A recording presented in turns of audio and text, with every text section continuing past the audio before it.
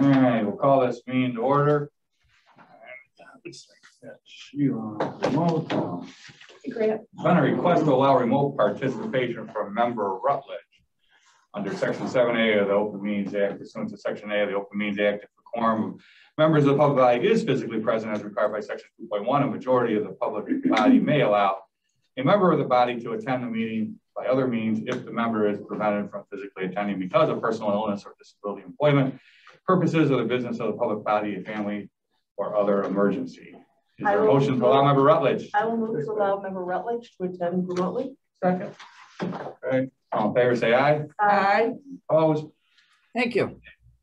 Thank you. Member Rutledge, you are now part of our meeting. We'll do the roll call. Desart? Here. Eckhoff? Here. Garcia? Here. Brzezinski? Here. Rutledge? Here. Tornatori? Okay, we do have a quorum here, so we'll move on to public comment. Anybody sign in? Christy, public comment? No public comment. Chairman remarks. Just a couple of things. I know they talked at last regular board meeting about House bill to repeal. Again, I don't think that's going to go anywhere. How many days are we to? Pardon? I keep watching the countdown. We're like so many days till it actually becomes law. I think we're like 10 or something like that. 9. 9. 23rd. And the motion, or the motion to repeal it is in the Consumer Protection Committee, and there's enough votes on there that that's not going to get out of that committee. Yay. But even if it did, I don't think it's going to go anywhere in the Senate. I think Senator Holmes has talked to leadership, and there's no intent to even bringing a bill out. So that one should go. And then, is this going to be it, or are they going to keep bringing it up perennially? that should be it. I mean, I think they did a big effort in the fall. They brought on more lobbyists. Fur Babies hired a pretty well-connected lobbying firm of ex-staffers that were with, I think, both parties, Republican and Democrat. So they, have good relationships with them, but they've been in constantly talking to the legislators. But many of them, I think, have been educated thanks to the work of, us at DuPage and other places that they, they know now. So the lobbyists can talk to their blue in the face. Good, good. Thank you. Okay, like I said, they're on both sides. I think they had somebody was with Madigan's firm, and then I think they have whoever the Senate Republican. I think her husband is, was hired over there too. So there's like both sides. Because I know I talked to Senator Kern the other day, and the person wanted a meeting with him, and like I co-sponsored the bill. There's no way. I come from DuPage, and there's no way. I go, you can talk to me. I'll take a meeting, but not going to change my mind. So, good. So I think that's probably finally over with. And then State's Attorney Berlin has the one bill that they've been pushing down that I think Senator Rep. Conroy is sponsoring. But that's the one to give judges more authority to pull away. Sometimes they get a suspended sentence, and then the animal can stay there. But this will give the judge more leeway. We've had, I think, 2 specific cases down in West Chicago. But I think there was one just recently too that they were working on. And Alyssa Robolewski is going to, the work she's done is getting the award from the Animal Legal Defense Fund. And she was in our legislative session committee meeting last time. Alyssa was. Okay. To totally describe the bill. It's great. It's great to see. Good. So we get behind that, and I think get all our legislators. Like I said, that's Bob Berlin's office wrote it. Rep. Conroy's carrying it for him. Okay, move on to our minutes. So we've got a motion to approve our annual service committee regular meeting of November 16th. So moved. Second. Any additions, corrections, comments? All in favor, say aye. Aye. Any opposed? Minutes carry. We'll move on to our current request. Motion for consent on decrease and close out animal service contract with Butler. Second. Questions, comments? All in favor? So I got one question. Yeah. Have we gone into doing more of a monthly ordering and stuff? How we were cutting checks every week, and we were getting the finance department charging us $1 million for every check we wrote. Right. So have we gone more of a they've been encouraged to try to consolidate orders as much as possible, and finance has implemented some changes where we're now doing more bill entry. I don't know if that's also an effort to increase all of the bill entry. Yeah. As opposed to So have you talked about, is that going to cut down on their overhead costs that they still spread? I think that's the idea. I mean, that wasn't clearly communicated, I think. Because the methodology was on the number of checks written. Yeah, I mean, there's still a fair amount of parts to how they're doing some of those indirect costs that I'd love to learn more about when we go through this next cycle. so that we can be more effective and efficient. But for whatever reason, being a small budget, we have $2 million. We were being allocated an overabundance, if you look based on the size of budgets, of the finance time was allocated to our budget. So we were an enterprise fund, so we would have to take, 102, how much is it, 200,000? 150. So 150,000 has to come out of our animal services funds and go to cover overhead. And specifically on the accounting side, it was a big number compared to, say, the clerk's office, or that has, 30 or 15 million budget. So. And hence why they were redoing that whole plan, because it didn't make sense either. All right, all in favor say aye. Aye. Opposed, motion carries. Administrative update? Yeah, so it has been since November was our last meeting. So happy new year. And I wanted to share our 2021 shelter stats, because 2021 was definitely a much higher intake year and more challenging for our team, obviously compared to 2020. But even with that, we ended the year with an 89% live release rate. So that's 2 more percentage points up from the prior year. And when we look back to, 10 years ago, we were in the, I think, 57% range, so really that we keep trending upwards. And a lot of that is due to increased community engagement. People in the community want us to save more lives responsibly, and they are putting in the effort to share stories, donate, advocate for the animals, try to find solutions on their own. One big thing I'm so happy about is we've got increased community engagement through our social media channels. So last year alone, we doubled the number of Facebook followers. We've got a phenomenal part-time marketing contractor that DuPage Animal Friends helps supply us. And we are getting people from other counties even copying our social media. We're, stealing some of those ideas. We've got other shelters regularly calling us saying, hey, how are you getting those pictures and getting those posts up? So we've really been increasing our following, which, it helps get lost animals home faster. It gets animals adopted quicker. We have an increase in in-kind donations. We put a call out that we need paper bedding for all the small animals. We get inundated the next day through Amazon orders or whatever. It's been we're so grateful for that. And we've seen a huge growth in our foster program. So, if we can get healthy animals, or even unhealthy ones that maybe need a little bit longer stay to be seen by our doctor, the ability to place them in foster homes and reserve our kennel space for those animals that truly, truly need it is really helping us manage our changing population. Just put that in perspective, as she said, it was 57% 10 years ago. I think this committee started 6 or 7 years ago. And that was one of the things to look at, was increasing the live release rate. At the time, we went and looked at the top shelters in the country, and I think it was Austin, Texas had the #1, and they were 91% live release rate, because you have some animals that are brought there because they don't want to take them to get euthanized because they're 16 years old and they're 2 days from dying, and they just give them to us. And then, unfortunately, that's the count is one that doesn't get out. But 91 was the top in the country. And then we did send staff to all these different places. I know Christy went down to New Orleans to the Humane conference. We sent people to Austin to see how it was being run in Cleveland. And then they brought a lot of those ideas back. And then we've been able to do a great job in implementing those to get that rate up to where it's at. Yeah. Plus our vet now is doing a very good job of saving animals that in the past were a lot of times euthanized.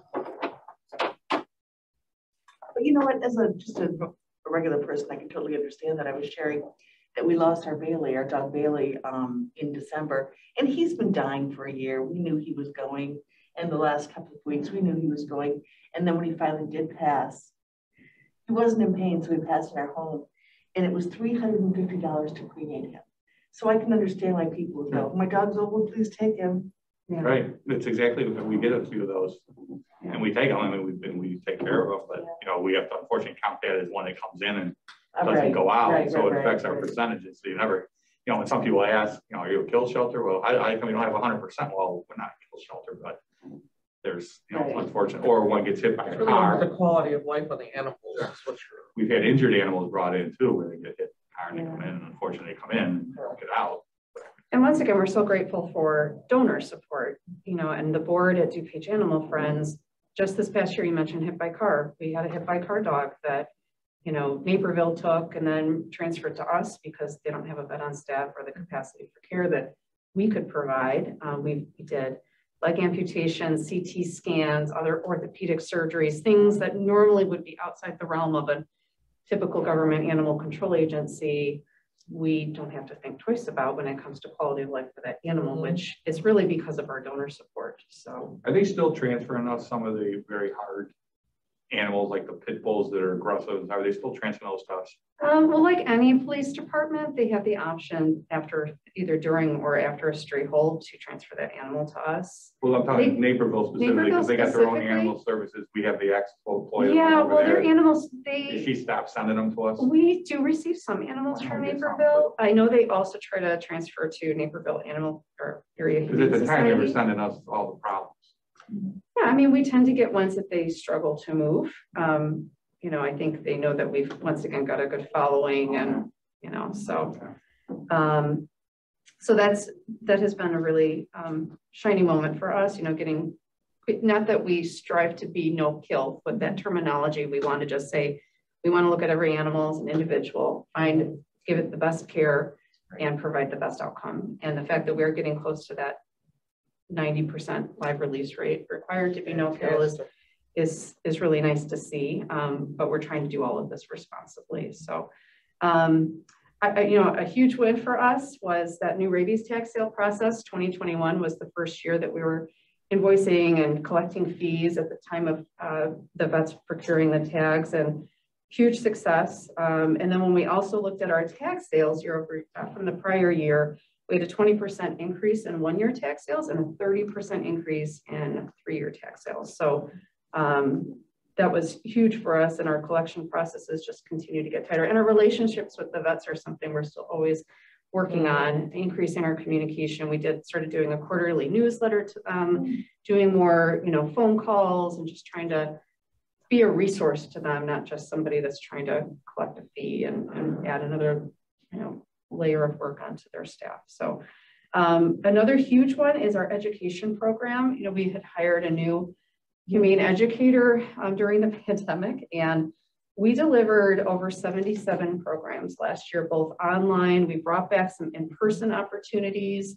And what I really love is that we increased the type of education we're providing to other agencies. So in addition to CERT, you know, the CERT Community Emergency Response Team, we started delivering programming to our police departments. We offered a bite prevention program to county employees that might, you know, maybe they go out and do zoning type things, or, you know, whatever it might be, where they're encountering animals when they're out on the job. And we're looking to just continue increasing that. And then once again, through social channels, making sure that we're providing education, kind of that trickle down of things, not just about domestic pets, but about wildlife as well.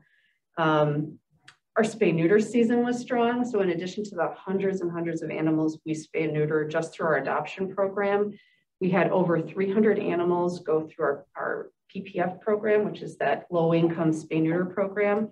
In fact, we allocated over $30,000 more than we normally would to that program to make sure residents' pets were getting spayed and neutered.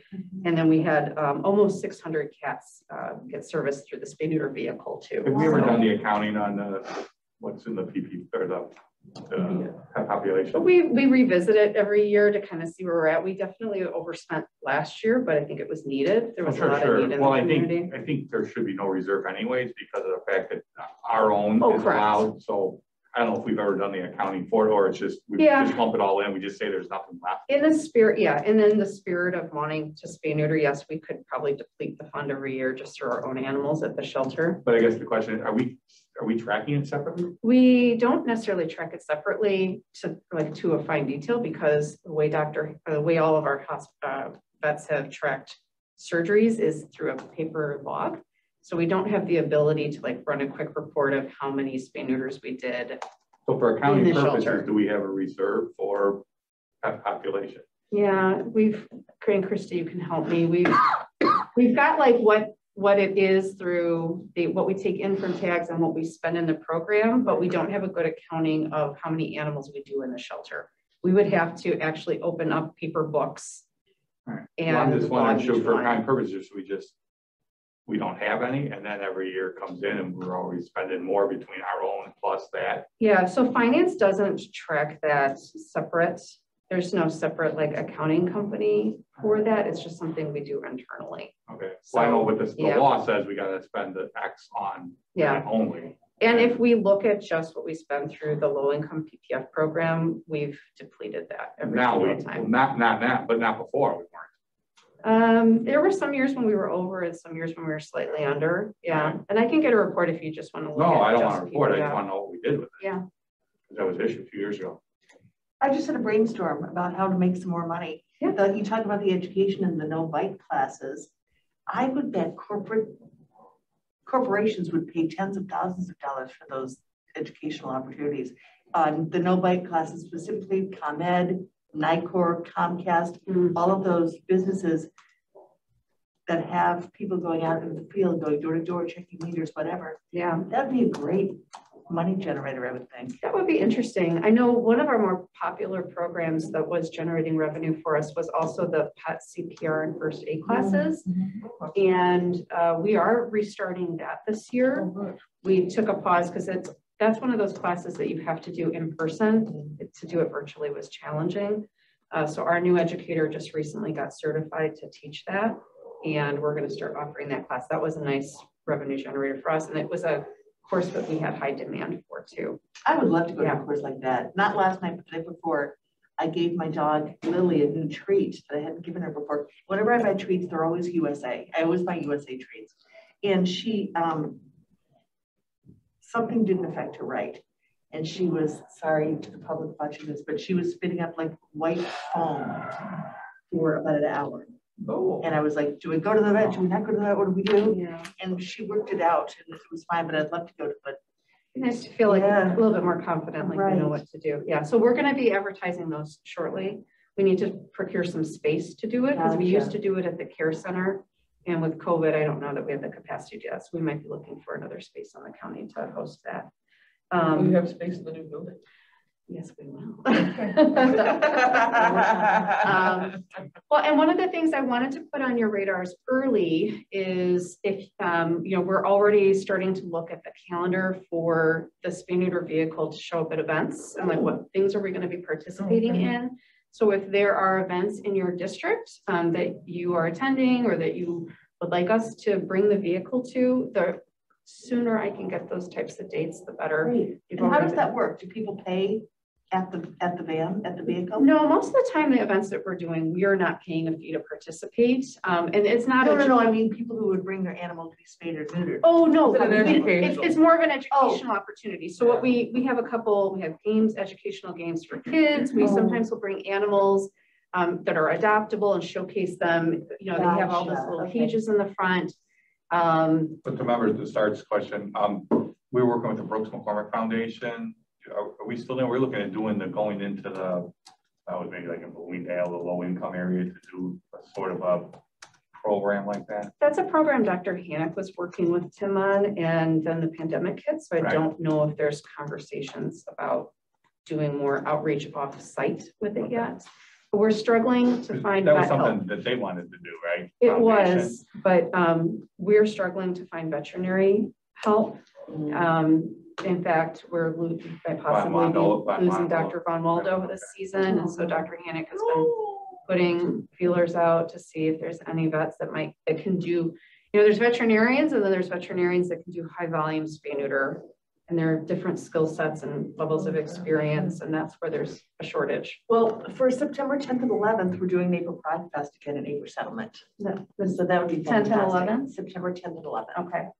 At Neighbor Settlement, that would be fantastic to have the vehicle out. And one of the things you can do with that is maybe partner with either Adopt or Naperville Humane Society where they can bring their animals out to the van that are up for adoption. Okay. Adopt, say they're going to adopt. Well, they're the two out of Naperville, but Adopt. And then what's her name? Naperville. Adopt, is it Chris Stern. Oh, the Naperville Humane Society. and then Naperville Humane Society, but Chris Stern's over at Adopt. But those two, they can bring their animals that are up for adoption. Wouldn't we bring our animals up for adoption? We don't necessarily have this. We normally, for the vehicle, we normally bring cats and rabbits. Okay. Depending on the dogs we have, sometimes those types of events can be very stressful for Right. you. Oh, I get that. And if Yeah. the dogs that we have in the shelter have higher stress levels, that might not. And so it always, we look at the event day coming up, and then what's our population look like? What animals do we have that can handle going out for a couple of hours in a crowd, with all the extra activity? More stress. Yeah. And some of those places, like the West Suburban Humane Society was doing the Barkapalooza, the band came out for their animal event. If, any of the animal ones in your districts are doing something, our band can participate with them. Great. Well, and then also, as Chairman Kondrowski mentioned, the ability for us to access training, to see what other shelters are doing, that ties into our next agenda item, which is the Chicagoland Humane Coalition. So that's a group of 12 area animal shelters that we've been meeting with for the last couple of years, mostly virtually lately, but talking about best practices. How do we support pets and people in our community? And we talk about issues that are local to the Chicagoland area. It's been a great group we've been supporting each other and sharing what we're doing. We've transferred animals between our groups. We're trying to get our messaging aligned so that, if we're talking about what to do when you find kittens outdoors, it matches what South Suburban Humane Society is saying or what Chicago Animal Care and Control is saying. So we continue to just want to learn from what everybody else is doing so that we can keep doing more modern things and saving more lives responsibly. So we've been meeting for a while, for a couple of years, but we're doing more formalization around the structure because we'd like to start inviting more local shelters or maybe even rescue groups to join us. So this is, we're actually, formalizing something that we've been kind of already doing. With regards to many years ago, maybe Christy chime on that, but we had wasn't there an umbrella group that was there for the whole county with all the different rescues? DASA, which disappeared many, many years ago, and we kind of indirectly have sort of started that up again, having some direct working with Hinsdale Humane, West Suburban, Naperville, and ADAPT. Hinsdale's part of the coalition, yeah. But are we looking at DASA again for the local ones here in DuPage? I think the hope is that the Chicagoland Humane Coalition. Yeah, Chicagoland Humane Coalition is kind of replacing that and expanding outside just our local DuPage so area. Hinsdale's part of it? Yes. But what about like the other big ones like Naperville Humane or ADAPT or West Suburban? They have not joined us, but I think we've been trying to get more structure to the group first before we start inviting. Because they've reached out to me several times Hinsdale, regarding those four, and with us working more together, where West Suburban just built a new facility, so they were like, maybe we could have the puppies over there because they're bigger, but trying to do stuff where they have a specialty between the groups and do more interaction between. Yeah, our hope is that we can continue building who we're collaborating with. So that's a nice part about formalizing this group a little bit. Having MOUs in place. Okay. And I just wanted to say, we're not on that item yet, but I really appreciated the sliding scale for membership between $50 and $200. I think that's good for various organizations too. Yeah. And Best Friends has been a national organization that's been kind of spearheading, helping us get this coalition off. And that is it for my update, unless you guys have any questions. How's the amount of surgery? Has Hannah been able to handle all the surgeries over there? Yeah, things have slowed down. In fact, in January, we actually had to intentionally slow down intake because COVID hit our staff pretty hard. We were very short staffed for many of the weeks during January, but now we're back at taking a regular intake call. And we still have, for the small animals, we still have Dr. Brown, yes. Dr. Brown still doing all those. Yes, DuPage Animal Friends still helps fund Dr. Brown for us. I did have a question. Did we see any, I hope we did, any Betty White bump in January? We did. Good. And we didn't even really ask. We questioned if the timing was right. And that whole campaign was just so organic. Like people just did it. We had people, and we were closed that day because it was a holiday. But I happened to be in the shelter with one other team member, and people were knocking on the door to bring us donations. It was so nice. Yeah, it was wonderful. In fact, Villa Park Library did a drive, and they just dropped off, and that's at your district. They just dropped off a bunch of in-kind donations. So we're even still seeing stuff trickle roll down, in. but- Yeah, exactly. Yeah. It was so sweet. glad. Yeah. Okay, with that, I will move on to our membership agreement. Then I'll have a motion for resolution acceptance agreement to become a member of the Chicago Land Humane Coalition. So moved. Second. Questions, comments, all in favor, say aye. Aye. Opposed, motion carries. Any old business? I guess quick question on the old business, just the update on the building in terms of when it's gonna be coming back to the board for any kind of more information. We can both do it. Okay. So I can happy to say that we met as a team, last week before, something like that, yeah. and we're really zeroing in on that project. Okay, great. And we're refining the PowerPoint. In fact, I just sent out my latest revisions, I think Sunday this week to the team. We're incorporating that. So Okay. at that point, we'll probably meet with the chair and vice chair first, kind of go through and then go from there. So we're definitely on track and it's looking good. I mean, I don't know if there's anything else you wanted to add. What's the amount of the ARPA money that would qualify for it? A little bit less than $1 million. Okay.